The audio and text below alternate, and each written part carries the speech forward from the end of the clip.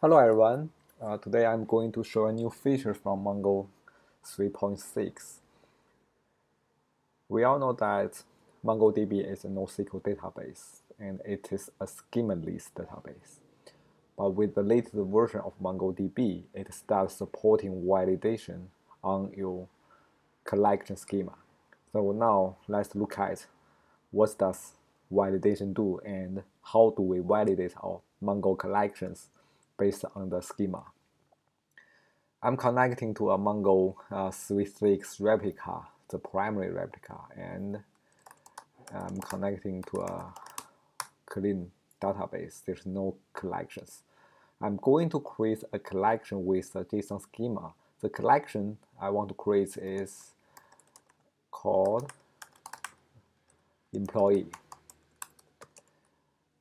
The first parameter of the create collection is the name of the collection, followed by a option JSON object. That object will include some validating. Now, let me type the validator JSON schema. Copy paste. Okay. Let's go through that schema from line by line. The first is validator.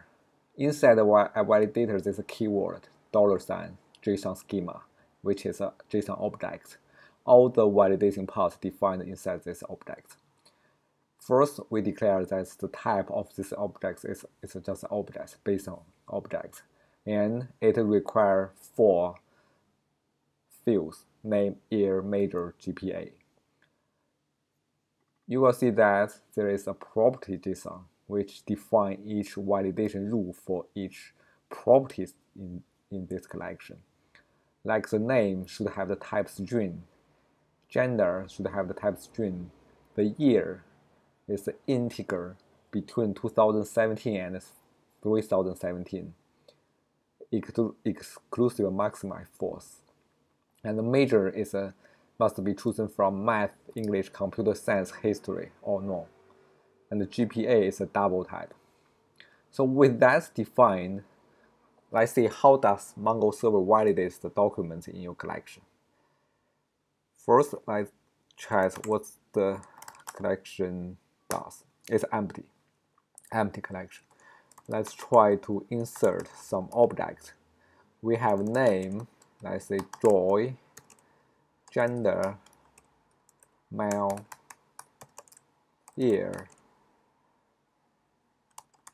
It's an integer, we need to wrap with a number integer type, which is a JSON extended type, 2018, and major is math. Okay. Well, when you insert this document, it says documents field validation. Let's go through this document to say which part is not validated. We have put 4 fields for this document, but from here you see that there are 4 required, which includes GPA, which doesn't exist in our product, in our documents.